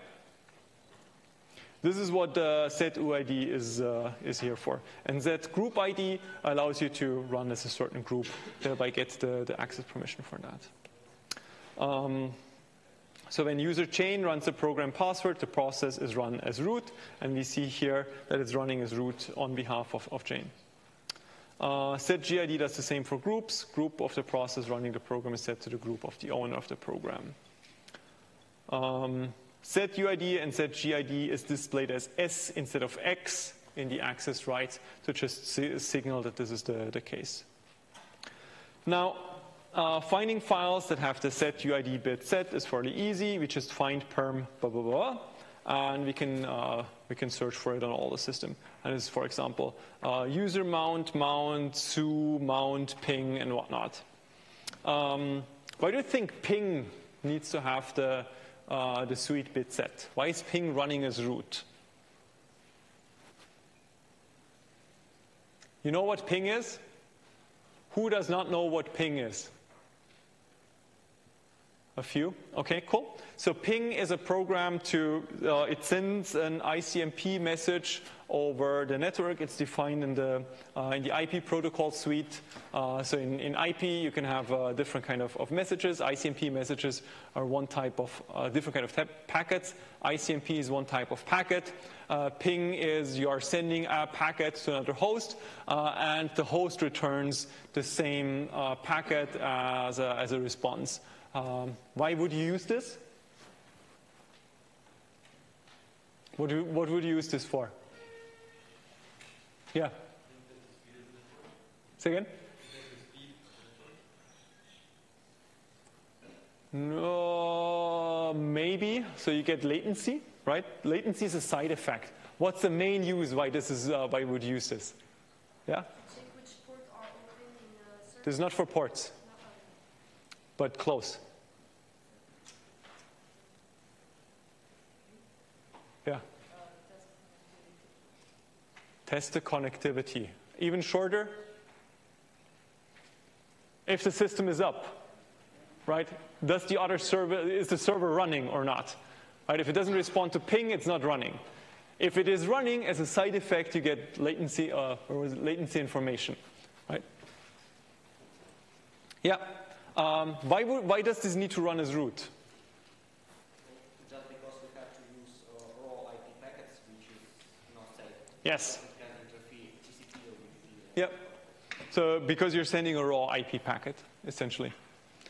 Now, it's a bit of a historic issue, because now you can buy a network card. But before, like in the 80s, when this was designed, the idea was that network access was privileged. Like network access was trusted, because network cards were trusted. Therefore, running raw, like to create such an ICMP packet, you need raw access to the network.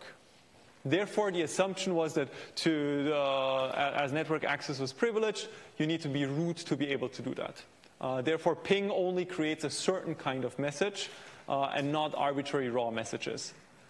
Today, like I can be root on this machine, right? Therefore, I can create arbitrary network packets. It's no longer as important because the access primitives have changed. Before, you got access as a user on a server, right? You were not root. Like in the 80s and 90s, you were not root. You were not able to send raw network packets. Now I can buy 50 Raspberry Pis and be root on all of them and send weird packets all around, right? Which is very different. So it's a slight change. So setuid is extremely practical. It allows unprivileged users to execute some well-defined unprivileged actions. Setuid can be very dangerous. Why? What's the main risk of setuid programs?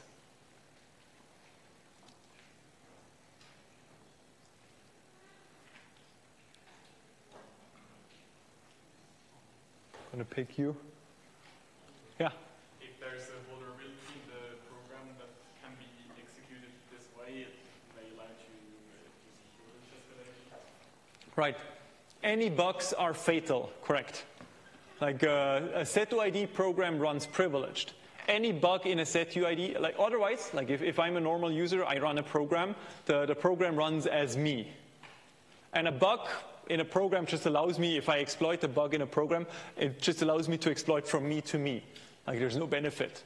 But if the program runs as root and there's a bug and I control the input to it, I become root, right? Or whatever user the setuid was set to. So these programs are privileged and any bugs are fatal. Cool. In addition to access control lists, we also have capabilities in Linux. This is a recent addition, with recent being about 15 years old, where they add additional capabilities. And remember that this is more fine-grained and allows us to decide on a per object, right, and not on a per subject. The ACLs were on subjects as in individual users. Now capabilities we can attach on objects, for example, individual programs. So these are permissions that are related, sorry, the other way around, to a subject, not an object.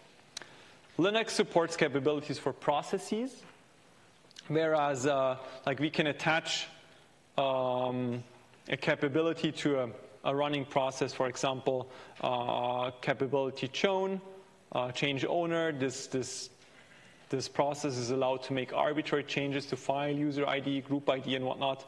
DAC override, which bypasses file read, write, and execute permission checks. It's like a carte blanche for access. Capsys boot uses reboot or kexec to load a new kernel. Also, one program that you may have been using, Wireshark, to sniff network traffic. So dumpcap is a capability that we can attach to, raw network access is a capability we can attach to this helper program called dumpcap, which then can orchestrate its access controls to make sure that anybody in the Wireshark group can actually run and read raw network traffic. Now, instead of running dumpcap as root, right, to get raw network access, we usually need root, but we don't need all the root privileges. We only need access to raw network interfaces. So dumpcap only gets access to raw network as a capability, raw network access as a capability.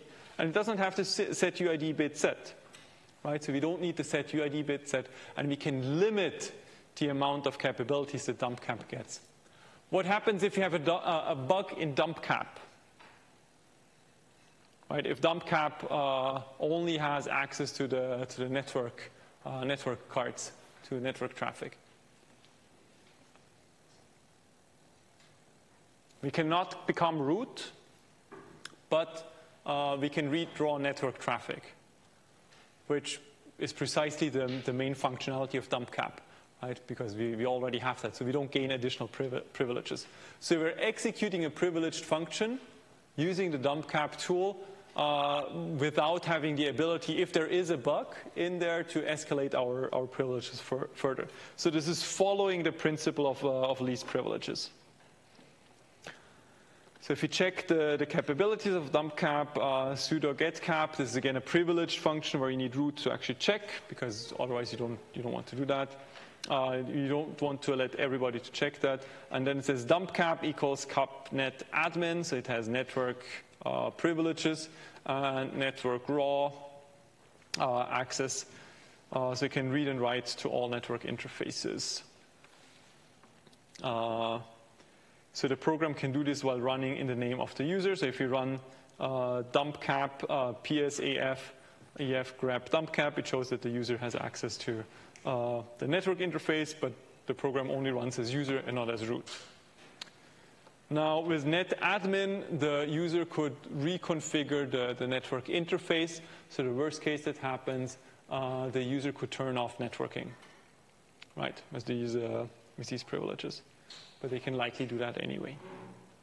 Much safer than setuid. So if there's a bug in dump cap, setuid would allow an attacker to run these commands as root.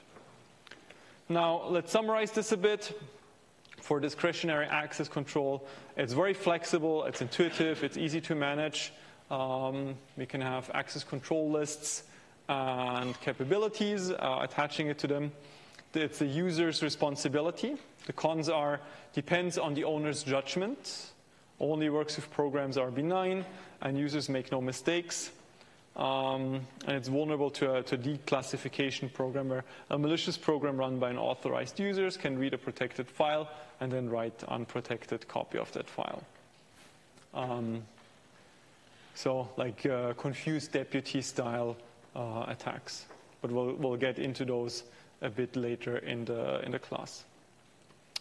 Mandatory access control is more centrally managed, tries to ensure that even someone with access cannot leak the data, and it's historically been used in the military for military-grade information security. This is where the idea of multi-level security comes from.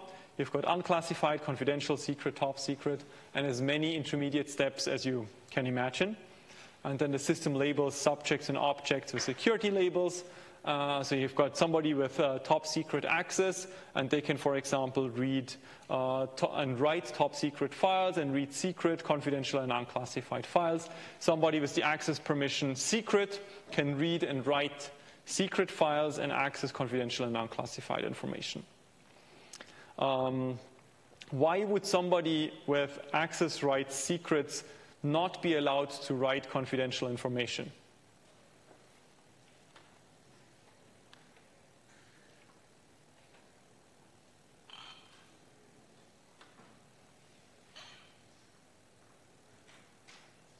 Yeah? Yeah, to avoid declassification, right? If this person were malicious, right? Imagine somebody trying to leak information with the rank of secret. They could read secret information, and if they can write unclassified or confidential information, they could create a new file with the secret information. So this prohibits leaks, in theory at least.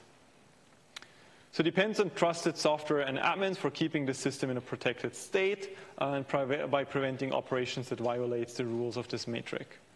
This can be used in conjunction with discretionary access control or role-based access control. I think we've covered this just now, and it's also called, as a summary, the no write-down problem to protect against declassification.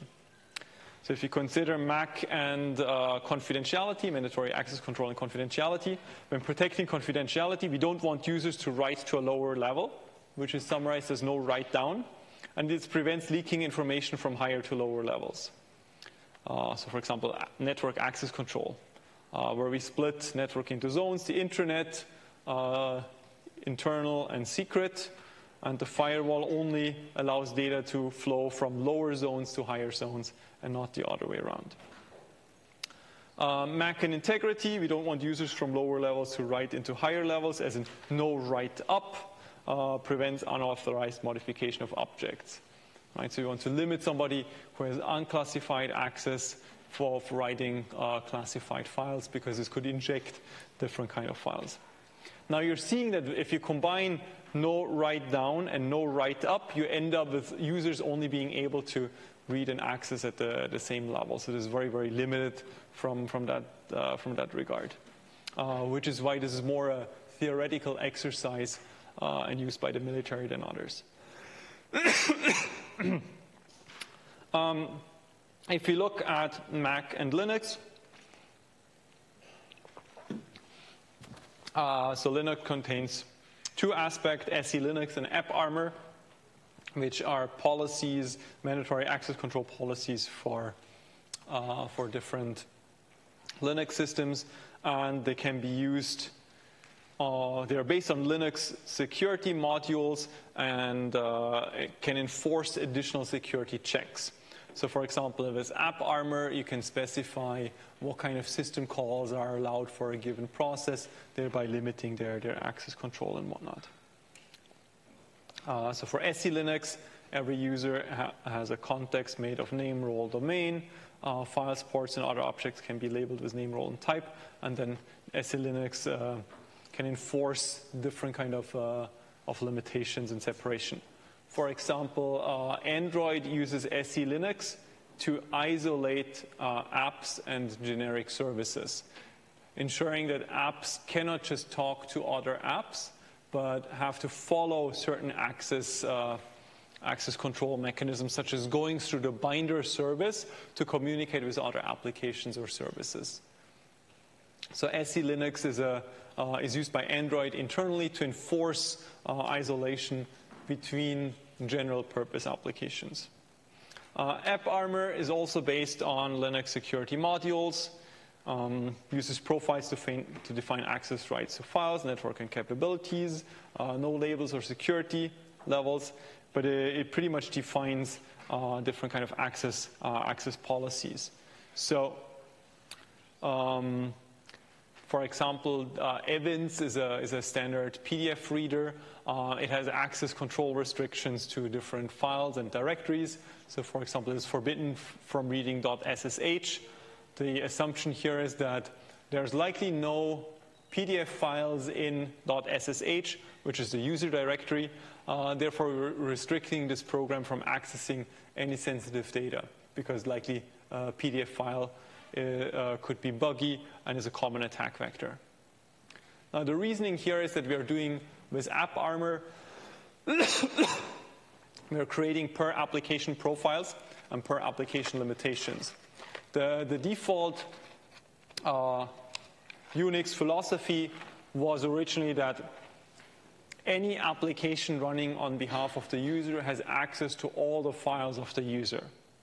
And with AppArmor, we are now restricting the files, for example, the files that an application can access. And we're saying that a PDF reader should never access any files in the .ssh directory, such as your private key or authorized keys. Good. Mac pros and cons. So it addresses the limitations of discretionary access control. It's easy to scale. Can be too restrictive, though, and prevent legitimate tasks. And it's not very flexible. So to summarize access control, there's different types. Role-based access control, discretionary access control, mandatory access control. Usage depends on the situation, what you want to achieve. And the goal is to always enforce least privilege with minimal complexity. So if you have to decide which one to use, the goal is to minimize the underlying complexity. A modern operating system will use all of these types. So discretionary access control with access control lists for files and most objects. Discretionary access control with capabilities for privileged operations, such as getting raw network access. Using groups to implement role-based access control, users, admins, HR, marketing, being able to access the CD-ROM, drive, privileged hardware, whatnot, and mandatory access control for protecting the integrity of the system. For example, restricting applications on a per-user basis. Two more short case studies. Authentication protocols, and then we're looking at another one as well. Authentication protocols, here the idea is that sending a password over TLS is just not enough, because we don't want to store the password or even send the password over to the server.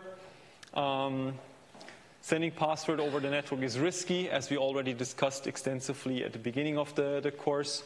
And here the idea is to have some kind of standardization to save duplicated efforts to implement authentication. Usually authentication protocols follow a challenge response phase.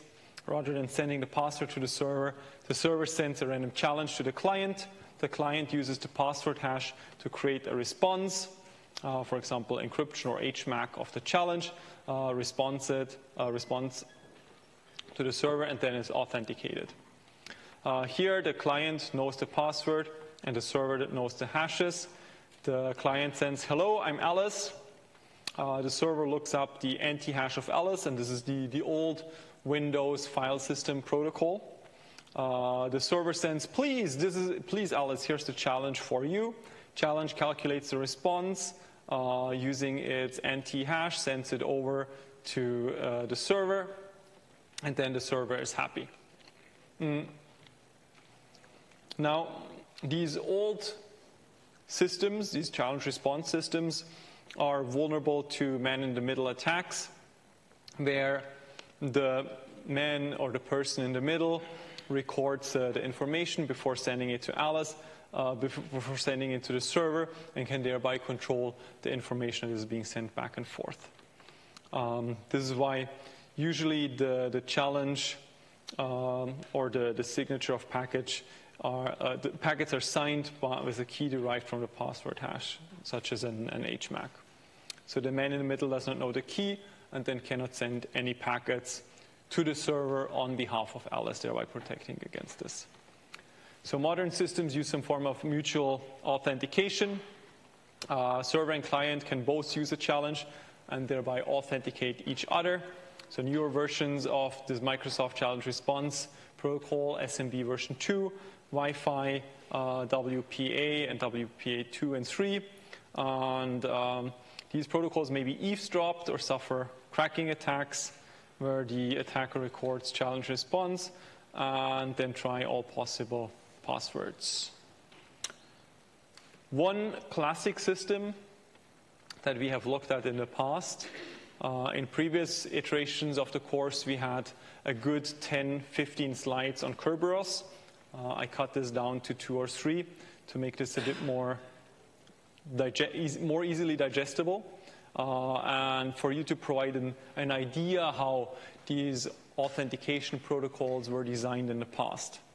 So Kerberos, who knows Kerberos first? Oh, cool. So should I skip these slides? The 1/3. So let me just give you the high-level bits. Kerberos provides authentication and authorization across the network. It's a tested and proven mechanism from the 80s to authenticate and authorize users for different services. Exclusively based on symmetric keys.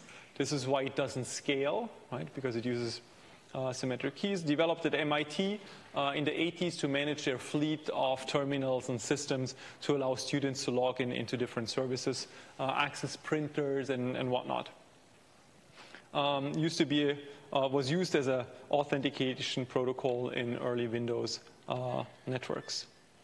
The key idea that it introduces is delegation.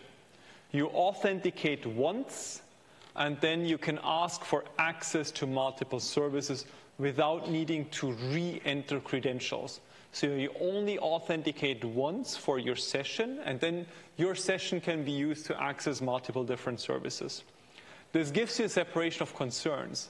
Now today, this is very simple for us, right? I've given you all the lecture today, assuming that we split authentication and access control into 2 different parts. But this wasn't the case earlier, right? Somebody had to invent this first. After it is invented, it's much easier to explain. But here, Kerberos was pretty much the invention of the separation of concerns, that one service or one system authenticates you, and then with this authentication, you can ask another system for access. And then with this access token, you can go to the third system to actually get access to provide the actual service.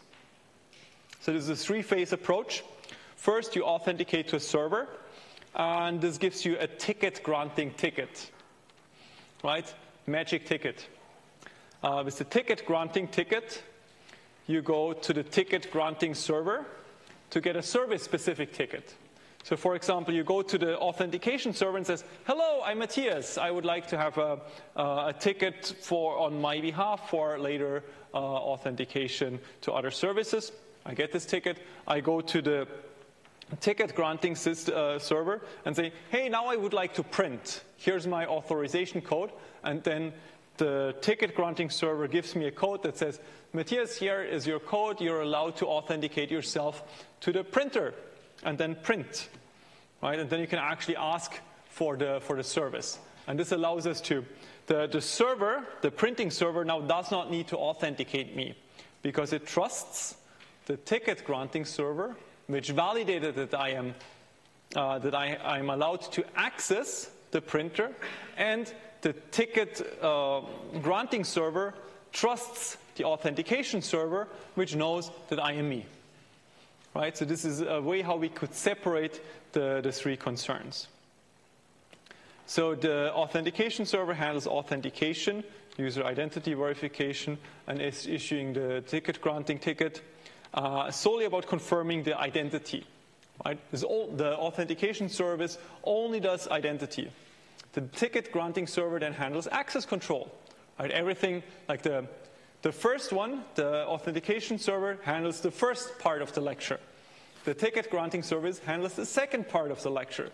And then with the access control token, you can talk to the service and actually get access to the service. Beautiful idea, very nicely split into the different steps. Question? So the authentication can be done only once, and then it doesn't expire? There is some expiry to it. It's valid for 60 minutes or whatnot, depending on your level of security. So it has an inherent timeout on it, which used to be one of the limitations for Kerberos, that it needs to be limited over a certain time frame, which on the internet was just not enough. So maybe you do this for 10 minutes, 30 minutes, an hour or something like that. And then you have to re-authenticate. But this also reduces the load. Right? First off, the printer does not need to know who I am. But also, if I need to print multiple things, I only need to authenticate once and then can print five things. So, or I need to authenticate once and can get a ticket to access the printer and the network, right? So I can get a ticket to access the internet and print a file, or store something on the file server or whatnot. Cool. Delegated authentication. So this is pretty much the internet child of Kerberos that is being used today. So OAuth 2 is a way how Kerberos was translated for the internet. It's a delegated authentication mechanism for the internet, and providers like Facebook, Google, X, Twitter can be used to authenticate and access other applications. I'm sure you've used this in the past, right? You can use services, like some web service, without having to create an account there explicitly. You don't have to create a username and password, but you can create an account there with your local data by logging into Facebook, Google, X, or whatever other service that provides this information. So you can log into Pinterest with Facebook or Google, and then authorize Pinterest to access your Facebook photos to import them onto their platform. So remember TLS 1.2 versus 1.3. OAuth 2 is much simpler than Kerberos and kind of applies the same idea of simplifying things, but making it more tractable towards the future. In OAuth, there's a client application that wants to use authentication and possible access to the user's data, such as Pinterest in our example. A resource server, server that has user data that client wants to use. So for example, the Facebook server containing the user's photos. Authorization server, server on which the user authenticates, which can be the Facebook authentication server. User, the owner of the account, and resources on the resource server. So the user wants to log into Pinterest with his Facebook account. Workflow is as follows. User logs in to Pinterest, tries to access Pinterest, redirects to authentication service, which then the user logs in with their Facebook credentials, gets redirected with an authentication code in number 4. User accesses the redirection, goes through Pinterest. Pinterest sends the authentication code and the client and the secret to the authentication server. The server gets an access token, which then allows the users to be logged in. And then to access the app, the user stays on Pinterest, requests resource with the access token that was validated, returns resource, and then shows the resource to the user.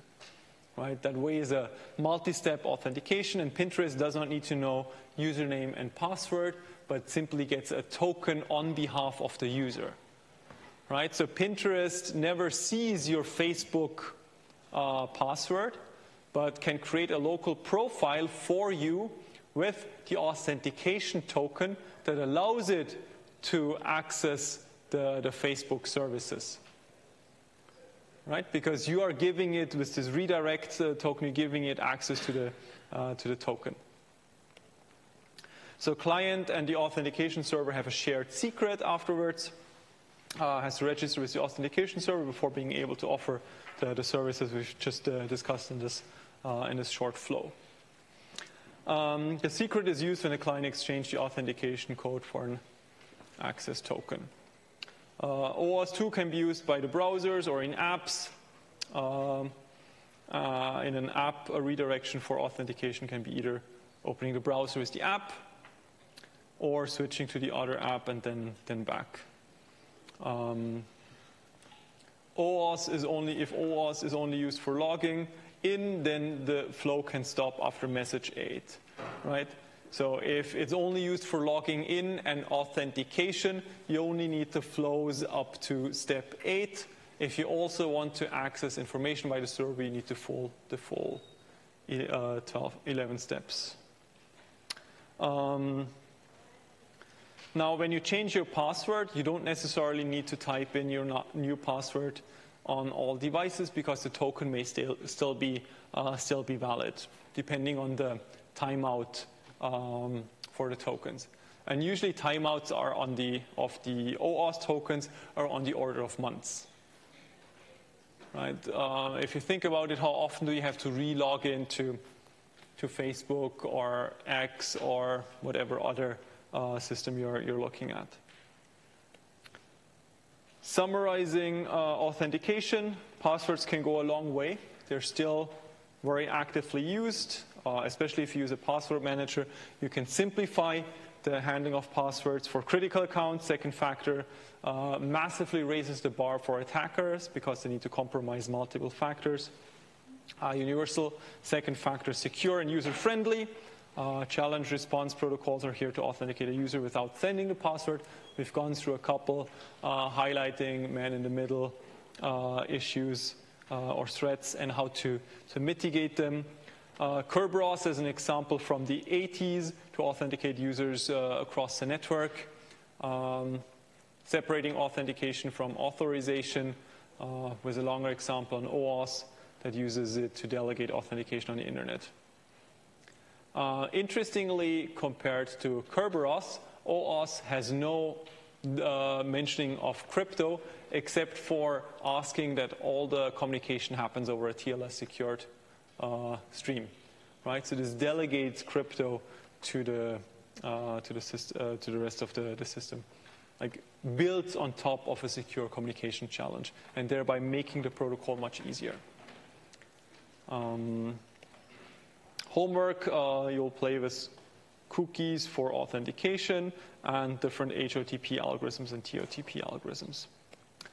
Next lecture, we'll talk a bit more about how access control is applied to data storage. Right? There's a difference between running applications and storage of files at the server level, application level, data level, and network level. And how can we securely store passwords such as salt, using a salt or memory hard functions and whatnot, and then go for password authenticated key exchange.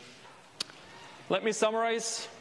Access control has multiple approaches depending on the policy definition. Security mechanisms prevent violations of underlying policies. Authentication lets subjects identify themselves as something they own, they know, or they are. And protocols let a user authenticate in a network without sending their passwords in clear text.